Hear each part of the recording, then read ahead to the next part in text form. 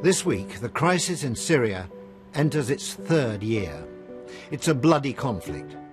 This video, to be broadcast throughout the day, highlights the plight of millions of ordinary Syrians, young and old, caught up in the violence, and their ever-growing need for help from the international community.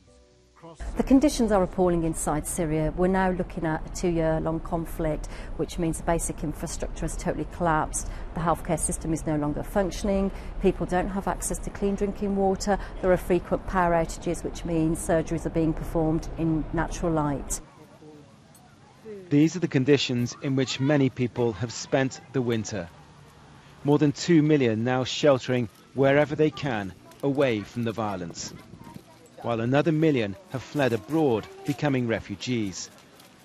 Besides shelter, they need food, water and medical care. It is difficult getting aid to people in a war zone, but the aid agencies say they can reach both the government and rebel-held areas of the country. Galpin, BBC News.